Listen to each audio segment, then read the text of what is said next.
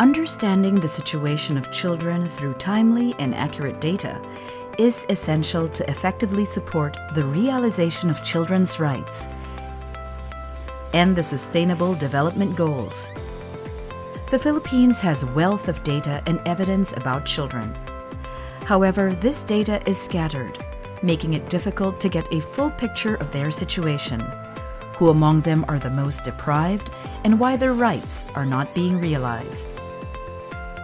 The Council for the Welfare of Children, the National Economic and Development Authority, Philippine Statistics Authority, and UNICEF came together to develop a new generation of situation analysis of children in the Philippines. A country overview gives a bird's-eye view of child rights issues in the Philippines. The situation analysis then tackles in detail the 6 dimensions of child rights, as defined in the Convention of the Rights of the Child. Survive and Thrive covers health and nutrition. Learn covers education and skills development. Protection covers violence against children and harmful practices.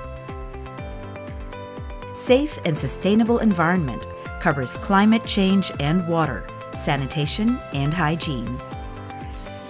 Equitable Life Opportunities covers child poverty and social protection.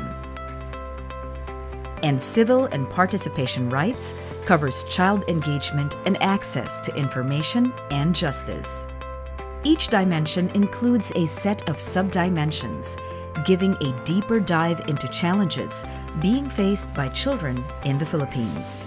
Each sub-dimension provides visualizations of key indicators, analysis of child rights, equity and risks, overview of legislations and policies, and bottleneck analysis. While the resource section provides additional references. The platform also features special research called the Longitudinal Cohort Study of Filipino Children.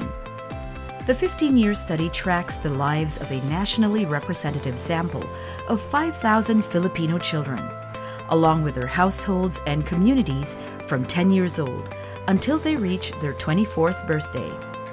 This study is a partnership between the Philippine government, the United Nations, and the Australian government.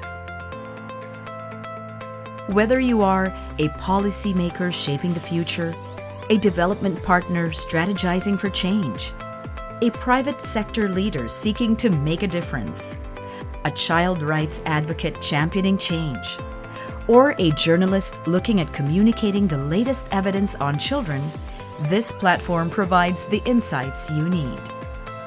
The Sit-An is a dynamic space which will be updated as new data and evidence becomes available. We call on researchers and all partners generating evidence on children to contribute to strengthening the site with the latest evidence. Together, we can build a knowledge community to contribute towards a better future for children and the realization of their rights. And make every child count.